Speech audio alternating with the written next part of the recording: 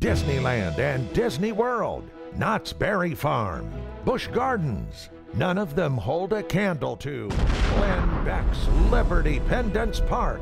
60,000 fun-filled acres of amusement for the whole family, just a short 5-hour drive from Dallas. Libertypendence Park. Take an authentic steam train ride to Americaville. Step back in time to a vibrant recreation of exactly the way early America might have been if it was the way we wished it were way back when it wasn't. Libertypendence Park.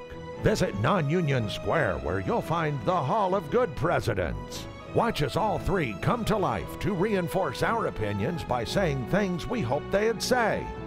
I'm Thomas Jefferson, and everyone should have submachine guns. Libertypendence Park. Be sure to ride the Freedom Coaster at America Mountain. It's the world's tallest patriotic-themed dream coaster. Safety harness optional. Take that, nanny state. Next up is Glencott Center. See what other countries look like in Glenn Beck's mind. France, Greece, Egypt, Detroit, Libertypendence Park. Hungry? Visit Libertarian Island and enjoy beige foods cooked in unregulated shacks. All meals served with a 254-ounce tub of sugar soda.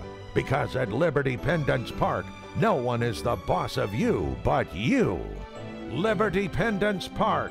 Take a heartwarming cruise through It Should Be a Smaller World, a whimsical land of children untainted by the damaging effects of unrestrained immigration. Libertypendence Park. No park is complete without a haunted house. Visit Soros Manor, an eerie mansion haunted by the ghoulish debt incurred by Democrats. Libertypendence Park.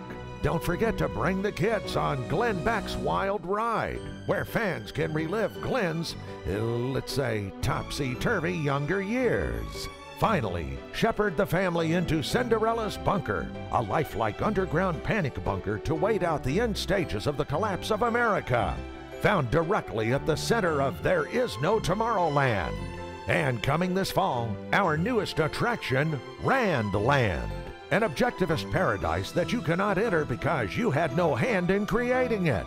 Build your own Randland, coward. Libertypendence Park. It's exceptionally American. Ask about our discounts for veterans and women.